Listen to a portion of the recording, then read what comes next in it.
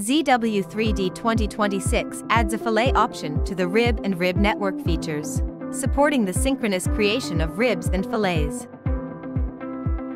ZW3D offers a new function for creating fillets on ribs, is added to fully create ribs with a single operation, eliminating the need for multiple step creation, and thus improving the operation efficiency.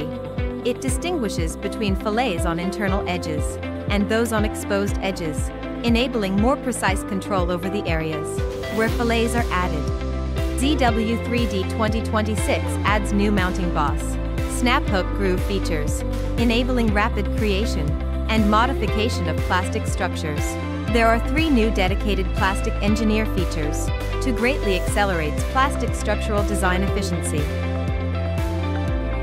And there are 6 types of hole shapes, 4 screw bosses and threaded bosses, covering most common structures.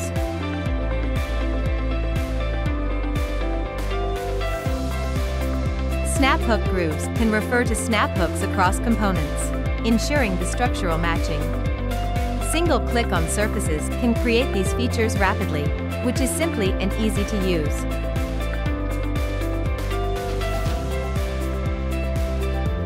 ZW3D 2026 optimizes lip features process, adding a male-female lip flange mode to help users create paired lip flanges with one click, greatly improving design efficiency. It offers 3 new creation methods: male lip, female groove, and lip/groove pair. Lip/groove pairs support cross-component creation, which not only ensures structural matching but also improves design efficiency.